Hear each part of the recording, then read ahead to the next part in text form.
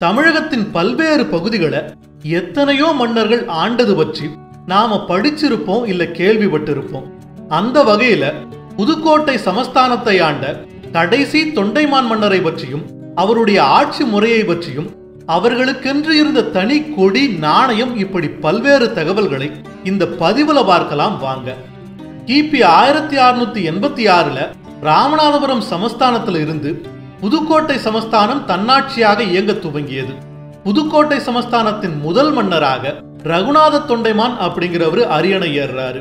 தொண்டைமான் பேரரசர்கள் தங்களுக்கென்று ஒரு புதிய நகரை நிர்மாணித்து அதற்கு புதிய கோட்டை அப்படின்னு பெயரிடுறாங்க. அந்த பெயர்தான் காலப்போக்குல புதுக்கோட்டை அப்படின்னு மருவியது. ரகுநாத தொண்டைமானை தொடர்ந்து அடுத்தடுத்த தொண்டைமான் மன்னர்கள் புதுக்கோட்டை சமஸ்தானத்தின் ஆட்சி கட்டில்ல அமர்றாங்க. ஸ்ரீ பிரகதாம்பதாஸ் ராஜகோபால தொண்டைமான் அப்படிங்கிறவர் தான் புதுக்கோட்டையை ஆண்ட கடைசி தொண்டைமான் மன்னர். இந்தியா சுதந்திரம் அடைஞ்ச பிறகு இவர் புதுக்கோட்டை சமஸ்தானத்தை சுதந்திர இந்தியாவோட இணைச்சிட்டாரு. புதுக்கோட்டை சமஸ்தானத்தின் கடைசி தொண்டைமான் மன்னரான ராஜகோபால தொண்டைமான் எப்படி ஆட்சிக்கு வந்தாரு அப்படிங்கிறத முதல்ல பார்க்கலாம். ராஜகோபால தொண்டைமான் ஆட்சிக்கு வர்றதுக்கு முன்னாடி புதுக்கோட்டை சமஸ்தானத்தை ஆண்டவர் மார்த்தாண்ட பைரவ தொண்டைமான். தமிழ், ஆங்கிலம் முதலிய மொழிகள்ல சிறப்பாக தேர்ச்சி பெற்றிருந்த இந்த மன்னர் உலகின் பல்வேறு பகுதிகளை சுற்றியவர். கடந்த 1915ஆம் ஆண்டு ஆஸ்திரேலிய பெண்ணான மோலி பிங் அப்படிங்கிறவங்களை இவர் திருமணம் செஞ்சுக்கிறாரு.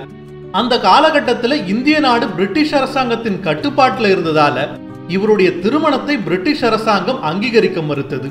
இவருக்கும் மோலிக்கும் ஒரு ஆண் குழந்தை பிறந்தது. அந்த குழந்தையுடைய பெயர் சிட்னி மார்த்தாண்ட தொண்டைமான். ஒரு அயல்நாட்டு பெண் மூலமாக சிட்னி மார்த்தாண்ட தொண்டைமான் பிறந்ததால அவர் ஆட்சிக்கு வருவதை மக்கள் விரும்பல. அதற்கான எதிர்ப்பும் கிளம்பியது. அதனால மார்த்தாண்ட பைரவ தொண்டைமான் தன்னுடைய மன்னர் பதவியை துறந்து இந்தியாவிலிருந்து வெளியேறி பிரான்ஸ்ல குடியேறாரு.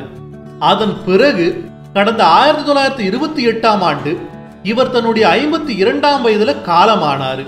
அவருடைய உடலை இந்தியாவிற்கு கொண்டு வருவதற்காக மோலி முயற்சி செய்யறாங்க. ஆனா பிரிட்டிஷ் அரசாங்கம் அதற்கு அனுமதிக்கல.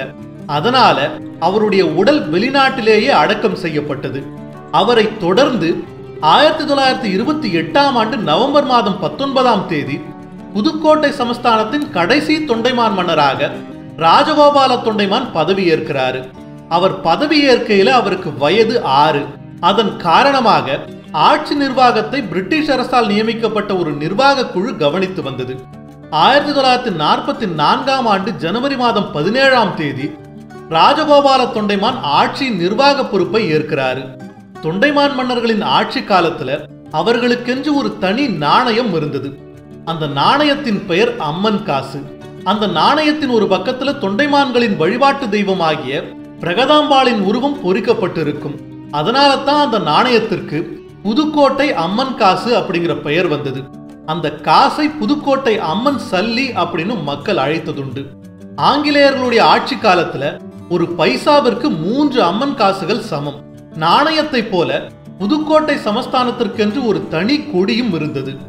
1947ஆம் ஆண்டு இந்தியா சுதந்திரம் அடைஞ்ச பிறகு இந்திய அரசின் உள்துறை அமைச்சராக இருந்த சர்தார் வல்லபாய் பட்டேல் அனைத்து சமஸ்தானங்களையும் இந்திய அரசோடு இணைக்கும்படி கேட்டுக்கிட்டாரு. அவருடைய வேண்டுகோளுக்கு இணங்க ராஜகோபால தொண்டைமான் அவர்கள் டெல்லி சென்று 4/3/1948 அன்று புதுக்கோட்டை சமஸ்தானத்தை முதல் சமஸ்தானமாக இந்திய அரசாங்கத்தோட இணைக்கும் ஒப்பந்தத்தில் கையெழுத்திட்டாரு. அப்படி இணைக்கையில கணக்கற்ற ஏராளமான சொத்துக்களையும் அன்றைய சமஸ்தான கருவூலத்தில் இருந்த ரூபாய் 72 லட்சம் பணத்தையும் அவர் இந்திய அரசிடம் ஒப்படைத்தாரு. அதன் பிறகு அவர் திருச்சியில தங்கி வாழ துவங்கினாரு. இந்திய அரசோட இணைக்கப்பட்ட பிறகு புதுக்கோட்டை சமஸ்தானம் அப்போதைய திருச்சி மாவட்டத்தோடு இணைக்கப்பட்டது. ராஜகோபால தொண்டைமானின் ஆட்சி காலத்துல மிகப்பெரிய ஒரு அரண்மனை கட்டப்பட்டிருந்தது. தமிழக அரசின் வேண்டுகோளுக்கு இணங்க தனக்கு சொந்தமான அந்த அரண்மனையை மாவட்ட ஆட்சியர் அலுவலகம் அமைப்பதற்காக தமிழக அரசிடம் ஒப்படைத்தார் தொண்டைமான் மன்னர். ராஜகோபால தொண்டைமான் விளையாட்டுத் துறையில அதிக ஆர்வம் கொண்டவராக இருந்திருக்காரு. பிரிட்டிஷ் அரசாங்கம் இவருக்கு பல்வேறு விருதுகளை வழங்கி கௌரவித்திருக்கு. கடந்த 1997ஆம் ஆண்டு இவர் மறைந்தார். இவருடைய நினைவுகள் இன்றும் புதுக்கோட்டை மக்களின் மனதில் நீங்காமல் இடம்பெற்றிருக்கு. இந்த பதிவு குறித்த உங்களுடைய கருத்துக்களை கமெண்ட்ல பதிவிடுங்க.